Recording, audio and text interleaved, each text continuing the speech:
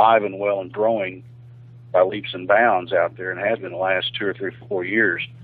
And this is one of the popular bills that's been taken up by other legislators. I want to get to the subject of precincts before we come to the end of this hour, but I do want to recommend a book that I've seen others people reading, and I think you are also recommending it. It's entitled Nullification, How to Resist Federal Tyranny in the 21st Century, and the author is Thomas E. Woods, Jr., and it's available online for purchase. Nullification, How to Resist Federal Tyranny in the 21st Century, Thomas Woods. And he was a speaker at the Freedom Action Conference in Valley Forge, Pennsylvania, and you were a speaker at that conference also. Did you and Thomas Woods get to meet? Yes, we've met several times in different conferences, and I actually got to meet him 2 or 3 years ago. I think it was 3 or 4 years ago. And I've read a number of his books. You know, he's written quite a few books. And that book, I couldn't recommend it any higher than any other book. It's a must-read for anyone that has any interest in this subject and the problems that we're facing today in our country. Well, maybe we can all pool some money together. You and I, James, can put a little kitty together, and we'll buy this for Dan Sullivan and give this as his gift so he can understand and overcome his fear of the issue of nullification. On the issue of precincts, let's get to this before we conclude this great interview. A precinct is a geographical boundary within which the residents of that boundary all vote at a particular polling place. Within a House district or a Senate district are certain numbers of precincts. Those precincts are an important part of the political process to understand. And it may be a word or a description that you're not familiar with, but in the state of Oklahoma, and then we're talking just GOP, the Democrats are having the same thing, so whichever party you belong to, be aware of this. Statewide for the GOP on Tuesday, February 1st, 2011, the statewide Republican Party precinct meetings or elections or caucuses, sometimes as they're referred to, are taking place from 7 to 8 p.m. that night. How important is it for people to participate in their precinct elections? And they actually are going to be electing committees within the precinct, your neighbors. How important is this for the future control of a political party? It's extremely important. I don't know how to really quantify it except to say that if you believe in a constitutional republic, if you want to have freedom, then you need to participate.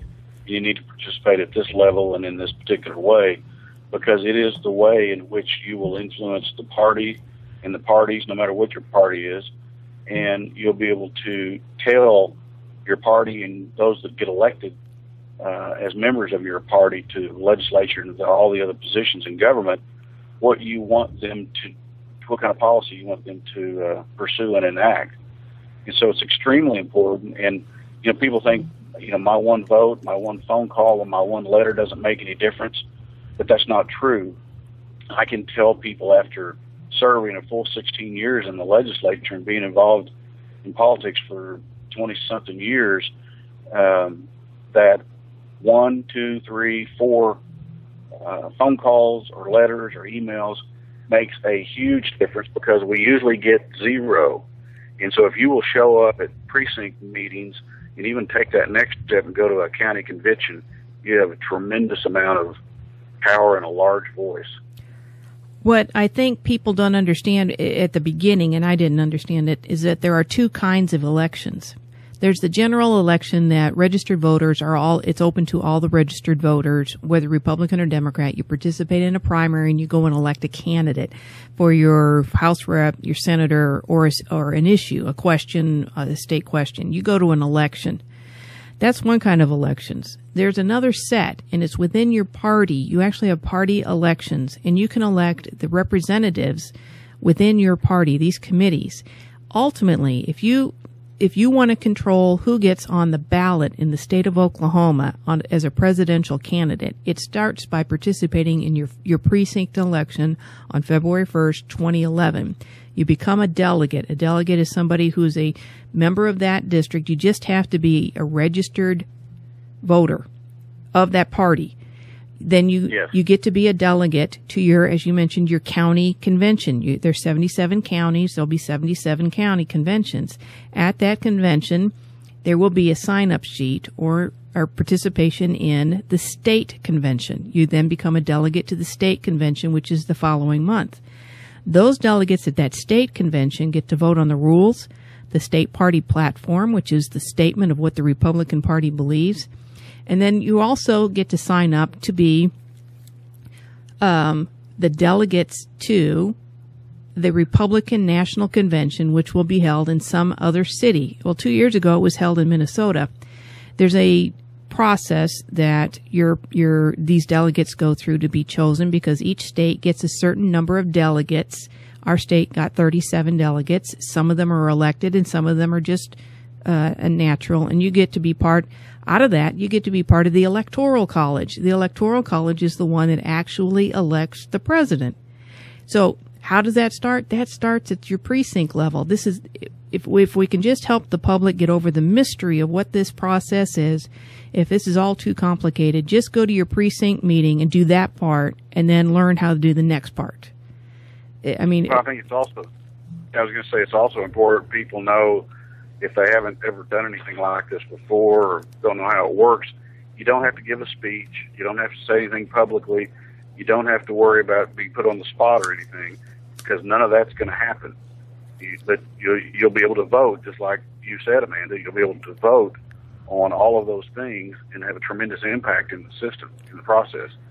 And it's so few people who participate. If it's you and your husband, or you and your wife, or you and your neighbor, whoever it is, and that's all who shows up at these precinct meetings, you can have a proper election of, I vote for you and you vote for me. Done, do the paperwork, turn it in, and then go to the county convention. And it's not, I can relate to the intimidation factor of because I had not, myself had never done this, but once you do it once, it's like, this was a whole lot easier than I thought. The advantage of being an elected committee person or chairman in your precinct is then you get access to what's called voter vault. And you get to find all the other people in your precinct who are part of your party, or the other ones also, and then you have access to the other people who vote. And guess what? Your value to your elected official just went up, because all of a sudden they know that you know the people that elected them. And you'll have access to the rankings of those people, whether they're a frequent voter or an infrequent voter. And then the political reality is those who are frequent voters have greater worth to a politician who's concerned about re-election than a guy that never votes. I mean, that's a reality. So it's worthwhile. It is reality. It is reality. It shouldn't be, because once they're elected, they represent everybody. But we've received too many push cards and participated in too many campaigns. And I think, James, you saw this, right, that some people are worth more to a legislator, potential candidate, than others. Well, I get, when I talk to people who think about getting into the political process, they have this idea, because I had it too, that there's just thousands of people involved in the whole process. But then once you get into it, you realize, my goodness, the room is so small. It's probably just a couple of hundred people, and you can change a precinct or a county or a state with just a few people. Some people think, man, you must have an army of 10,000 to be able to change policy and to change a state. And really, you don't. You just need a few dedicated women and men that are willing to take up a little bit of time. And you can change the course of where you live by just being involved. It's possible, and it's doable.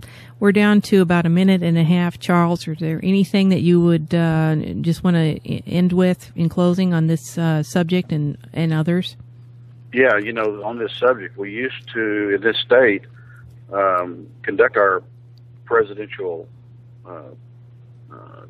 preference system. I don't want to say primary, but we would choose our presidential candidates by the caucus system, and that means it starts at the precinct level, and the decisions are made at the precinct level as they go up through the various steps, the county, the congressional district, and the state, and the delegates would be elected to the individual, on behalf of the individual presidential candidates. And then we changed to a strict primary system that we go to the polls and elect, or just to cast a vote for those presidential candidates that we want to vote for. And the caucus system is much more efficient, but it's also much more important. It carries a lot more weight, and there's a lot of interest in going back to that system. And I actually filed a bill in the past. I refiled it again this year, just about a week ago, to require that the primary elections be paid for by the individual parties, and that we go back to the caucus system.